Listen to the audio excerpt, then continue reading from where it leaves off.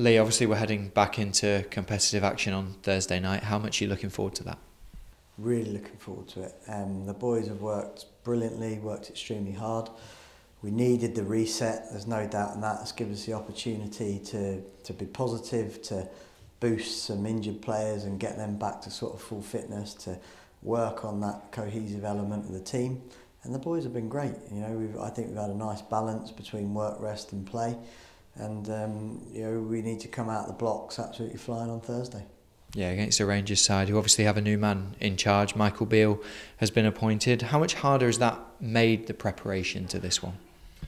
Well, we've done our best of it. Obviously, a manager will have, or a coach will have a particular philosophy that they've tended to work to. So not only have we showed Rangers clips and individual players, but also Rangers under Gerrard and also Queen's Park Rangers under Beale. So listen, we have an understanding, but at the end of the day, it's still the players and the Rangers players that are going to execute that plan. So, you know, they've got high quality players and we'll have to be absolutely on our game to make sure we disrupt that, but then go and play our game as well. Yeah, in terms of team news, is there anyone missing? Well, Jake Doyle-Hayes is not quite ready and Lewis Miller as well.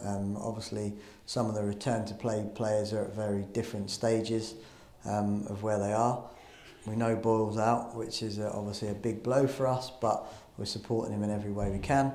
And we've got the real positives of the likes of Aidan McGeady out on the grass, Kevin Nisbet and McCurdy getting a good stint, McGuinness getting another good stint. And that's great to see, and that's give everybody a boost. And we just got to try and, like I say, time their minutes to perfection to maximise the opportunity. Yeah, just finally, what do you want to see from your players on Thursday night? I want to see a really well-disciplined performance. I want to see 3 points because we always go and try and win football matches.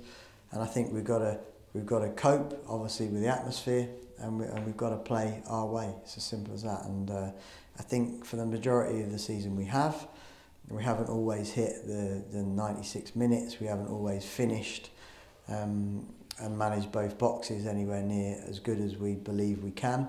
But there's all to play for in this league, and there's 2/3 of the season to go, a really important cup match, as we know, and a cup run to go on. And we're well up for it, so we're really looking forward to stepping out Ibrox and showing what we've been working on. Fantastic. Good luck on Thursday. Thanks, mate.